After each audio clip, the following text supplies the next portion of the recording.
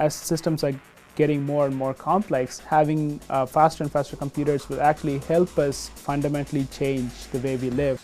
There's massive growth of data in today's world, and so much data generated in the biological domain and also in the financial markets. So we need to be able to process these data as soon as possible. A method of improving the computational speed is to move into the quantum domain from classical transistors.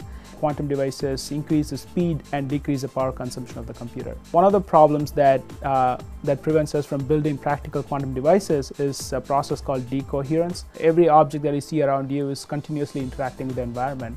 Eventually, given some time, that quantum system will also interact with the environment, which is what we are trying to prevent here. We can control decoherence in quantum systems. We take into consideration the model of the environment and build that right into the quantum system. As you can see from the graph, the decohering system and the non-decohering system behave exactly the same, proving that decoherence does not play a major role when this strategy is applied to the quantum systems. So once we are able to implement this decoherence strategy to real quantum systems, then we can make sure that the quantum computing will actually take the next leap toward becoming a reality. That's most definitely going to revolutionize the computing world. So as the computers keep getting faster and faster, and also the systems that we interact with in our day-to-day lives keeps getting more and more complex, this really increases the opportunities for scientists and researchers to develop ideas that can fundamentally transform the way we live for the better.